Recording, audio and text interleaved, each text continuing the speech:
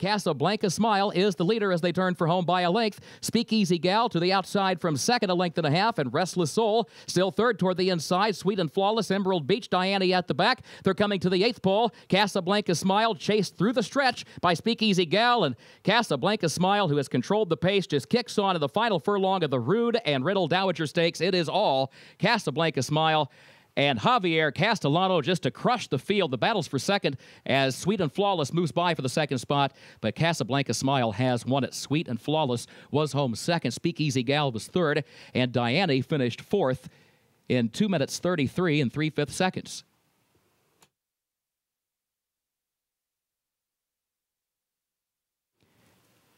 In the winner's circle for Keeneland's featured 8th race, 19th running of the Rude and Riddle Dowager Stakes. Number 3, Casablanca Smile, owned by Green Hills Farm Incorporated of Leo Leoscos, trained by Shug McGahee. Javier Castellano, the jockey.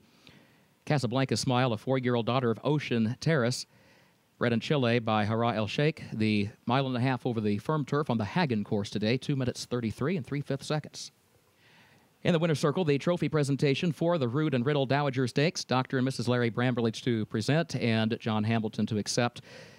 Green Hills Farm, the winning owner, Shug McGahee trains, and Javier Castellano, the winning jockey. Casablanca Smile takes the Rude and Riddle Dowager Stakes. Casablanca Smile takes the Rude and Riddle Dowager under Javier Castellano. Shug McGahee, the trainer. Shug not here, but Robbie Medina, the assistant, is. And this filly was a champion in Chile.